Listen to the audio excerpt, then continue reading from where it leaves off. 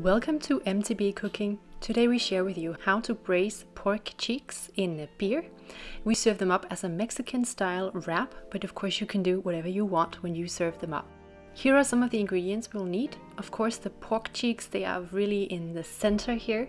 And first of all, we have to remove the sinew that sits on each pork cheek.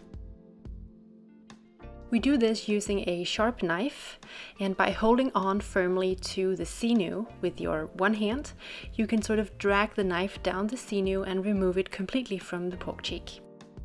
This is necessary to do because the sinew is not something you want to eat. It's tough, and it's also gonna ruin the whole meat experience. In neutral tasting canola oil, we can heat up the pan and start to brown off these pork cheeks. So we'll do this on both sides. We don't want to cook the meat until the center. We just want to brown off the surfaces. And we salt and pepper the cheeks. That's very important to get some good taste into that meat. And we just flip them over once we see that they are nice and golden brown, like you see here. Give them the same amount of time on the other side, take them off, and then use the same pan to saute vegetables. We've just added a little bit more oil to the pan here.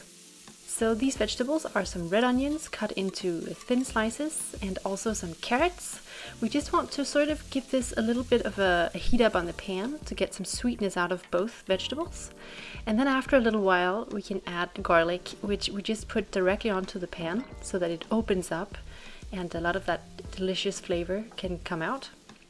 We add cumin and dried oregano. And the cumin here is kind of a little Mexican twist as well to the braising, because we do want this to be a little bit of a Mexican dish. We add light beer to the pan. It could be a lager beer.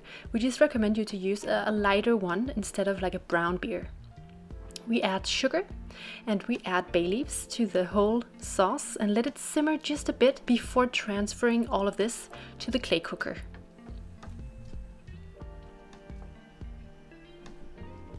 We will be using a Römertopf clay cooker for this braising. And first of all, we've placed the pork cheeks in the bottom. After that, we can pour the sauce with the vegetables on top. And it's important to do it in this order because you want the vegetables to lie on top of the pork cheeks, and in that way make them nice and soft and braised after the cooking time is over.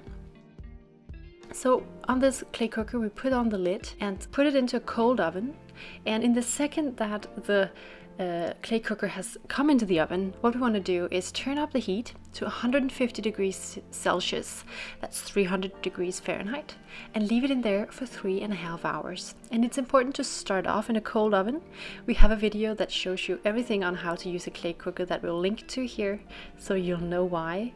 But this is the result after 3.5 hours. So we have delicious pork cheek meat, and we also have a beautiful sauce that can definitely be used. And this meat, as you can see, it's tender and it's going to be really great. We just recommend you to salt the cheeks a little bit here before serving them. And what we did was we heated up some tortilla pancakes and then separated the meat from the pork cheeks using 2 forks. And that way it's easier to distribute the meat all over the wrap. And these pork cheeks, they have a beautiful taste of beer. As you can imagine, they've braised for a long time in this sauce, in which the main component was beer. And we show you here how we serve it up in a wrap with a bit of avocado cream, some salsa, some pickled red onions, etc. But actually you could have just as well served it up the more traditional way, using the sauce, maybe with some mashed potatoes on the side. In our case, we saved the sauce for later, and we could thicken it and serve it up another day with mashed potatoes and more of the pork cheeks. This is a great way to enjoy the pork cheeks. It's a little bit of a lighter way that we have chosen here. Instead of using a brown beer, we've used a lighter beer. We've used some different spices that makes it a little bit more Mexican, served it up in a way that is also different from traditional. But you can do what you want. The process of braising these pork cheeks is the same. Thanks a lot for watching MTB Cooking. We really enjoy having you here with us. Please give this video a like, and we'll see you very soon in another video. Bye!